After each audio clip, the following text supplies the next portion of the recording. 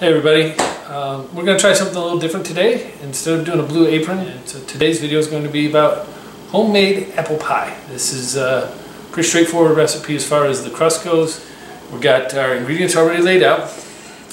I've got 2.5 cups of all-purpose flour, which you can see right here. I have 1/2 of a teaspoon of salt, 1 cold stick of butter,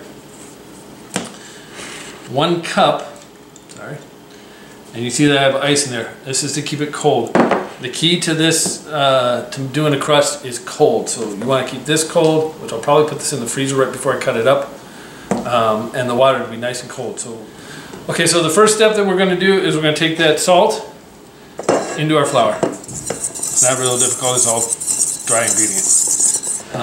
This is olive oil. I already poured out 2 tablespoons. This is dark brown sugar. You can see there's 6 tablespoons.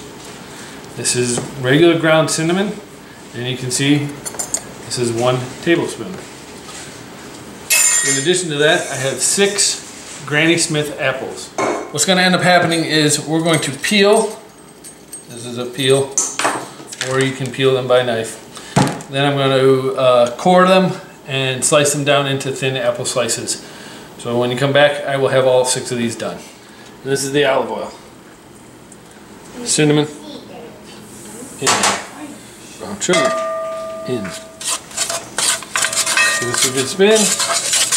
What do 6 peeled, cored, and sliced apples look like? Like this. Now, if you're wondering how I kept them from browning while I was doing all that stuff, I did put lemon juice on them to keep them from browning. The juices are going to sit in, and once you get it, I think, up to heat, which I usually let it go for about a minute or 2, then I'll turn this down a little bit, and we'll just let these simmer so they're nice and soft. And that's literally our pie filling right there. All I've done is taken our salt and flour and putting it onto our mixer. I have a pretty standard paddle on there, and I'm going to set it down, and I'm going to turn this on. I think we got it between 2 there. And we're just going to start chunking in this nice cold butter that I pulled from the freezer.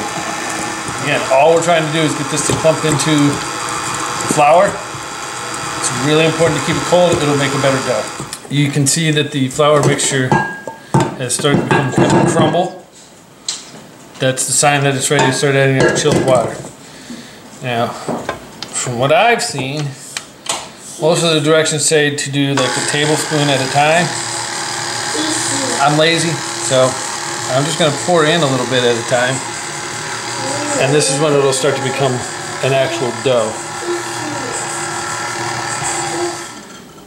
My assistant helped me mix this together, and we left with a little less than 1/2 cup of cold water, and I took this there with 1 cup. So, as I said, slowly add. If you look down, you can see that I've already pulled it out. It's pretty solid. What we're going to do is we're just going to simply wrap it up. You say it looks good? What do you think? Does it look good? Is that a yes? Yeah? Can you get it? Can I get a thumb? How about a fist? No? High five? Thank you. Okay. So at least I've got my approval, although it did take some convincing. To the fridge. Our apples, as I said, we wouldn't need a lot of juice. You can already see this is just the juice from the apples itself. I didn't add any water. I'm going to let it go for about another minute, and you can also see that I turned it down between 1 and low for a simmer. Alright, apples are done. You can see they're right here. I've put them into my blender. You're asking yourself, why did you put them into the blender? You can serve them like this as a filling. It's fine. I personally like them chopped up a little bit more because it makes it more bite-sizable, and you're not getting a big slice you have to chew through. Think of McDonald's apple pie with the little chops. So I'm going to put it in the blender, give it a couple of pulse chops, put it in the fridge, and we'll let it cool for the 4 hours right next to the crust. So that's pretty much the texture that I was going for. You can still see some pretty decent sized chunks, but you also get a little bit more of a filling texture to it. So into the fridge, and now we wait. I've gone ahead and taken our dough out of the wrap. I'm just going to set it right on here. I put about 2 tablespoons of flour. I don't want to dry my dough out, but I do need something to keep it from sticking. And all I'm going to do is put this down. And I'm going to do a little bit of this on my rolling pin. And I'm just going to roll this flat. Once I get it rolled out, we'll come back and I'll show you how we're going to get it prepped into a disposable pan. Alright, so our dough is all rolled out. I'm just doing a quick check to make sure that not only is it as big as the pan, but obviously there's some drop, so it's going to have to flop down in there. So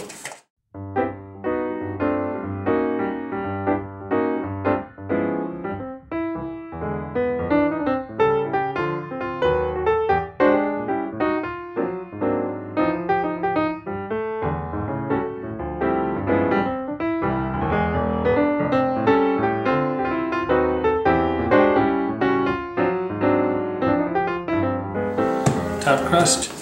Why do I have a bread knife? And this is how I decide to make sure that I'm getting the same width of strips across my board. It doesn't have to be accurate. It doesn't have to be, you know, perfect, but it does allow me to then flip this over and get my first lattice cutting. So I'm going to cut all these out, and then we'll pour in the filling, and you'll see how I do a lattice. But that's our first lattice, and it's just going to go across. Okay.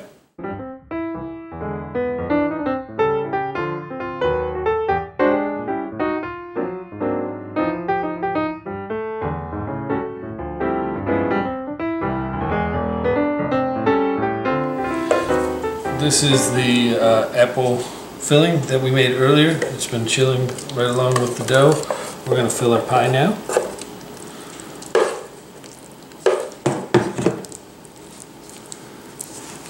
Six apples should just about perfectly fill this pie. How do we do a lattice? I don't know if there's an exact science to this, but I'm going to lay one on, and then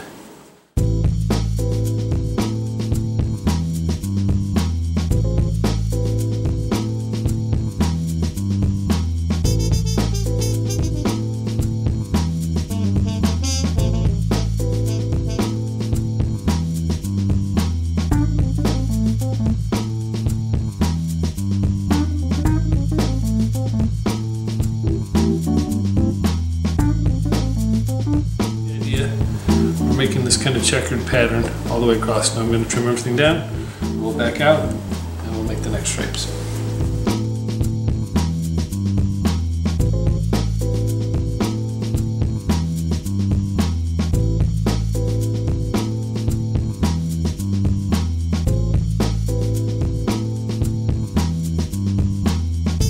Right, so I re-rolled the excess out. I'm just going to continue our pattern. I already pulled back the ones for this stripe.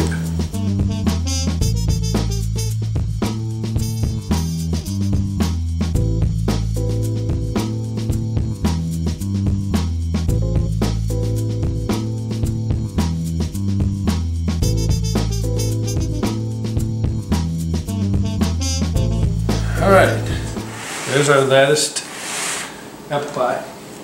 Some people will stop there. I like to do one more kind of finishing touch. I've got one egg in my hand. I'm just going to work out one egg white. Put just literally a splash of water in there.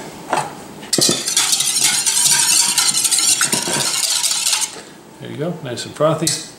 This is just a regular brush for cooking, not a paintbrush. That would be bad. And I'm just going to very liberally coat my crust. Now, this is going to do two things for me. It's going to give it that nice golden brown color, but it's also going to serve as a glue. This is granulated sugar.